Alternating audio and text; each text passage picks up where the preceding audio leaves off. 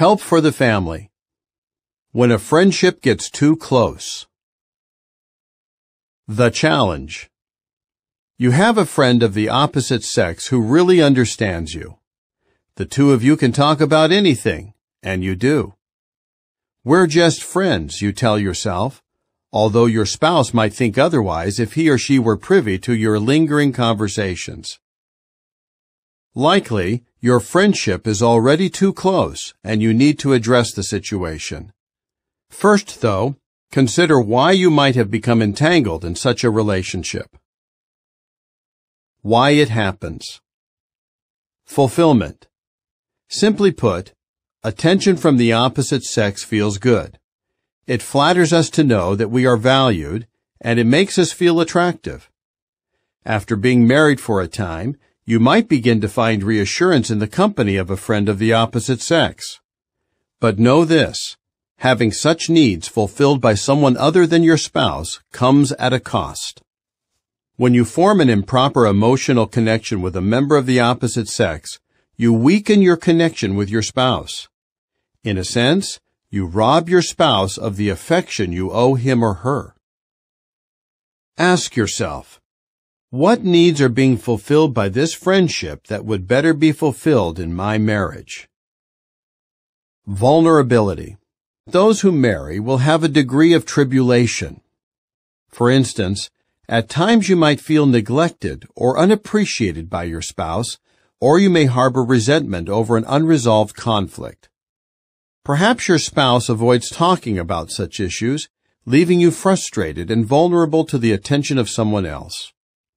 Some experts say that shying away from discussing difficult issues can be a significant predictor of unhappiness in marriage, and even a predictor of divorce. Ask yourself, is there a void in my marriage that has made me vulnerable to an inappropriate friendship? What you can do. Recognize the danger. Can you carry fire against your chest without burning your clothes? The fact is, developing a romantic attachment when you are already married to someone else is destructive. It is not just a matter of what might occur. Consider what has already happened. By giving that kind of attention to someone else, you have robbed your spouse of the attention he or she should get from you. Give up the illusion. A close friendship might make you wonder what life might have been like had you married this person. Likely, though, you are pitting your friend's strengths against your spouse's weaknesses, an unfair comparison, to say the least. Remember, too, that the euphoria you experience when you think about your friend is probably the same feeling you initially had for the person you married. Set boundaries. People will install an alarm system in their vehicle or home to prevent theft. You can do something similar for your marriage. Safeguard your heart. How can you do that? Try the following. Send out clear signals that you are already committed, perhaps by keeping photographs of your spouse at work. Decide what you will and will not tolerate when it comes to conduct with the opposite sex. For example, it would hardly be fitting to talk to such a friend about your marital problems or to go out for drinks with a coworker of the opposite sex. If you have become too close to a member of the opposite sex, end the relationship. If that seems too much to bear, ask yourself why.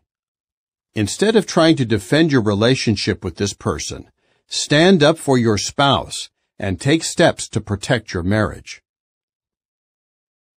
Just friends? Ask yourself, do I talk about my marital problems with this person? Do I create opportunities to be with him or her? Do I hide the relationship from my spouse? If my spouse were present, would I be embarrassed?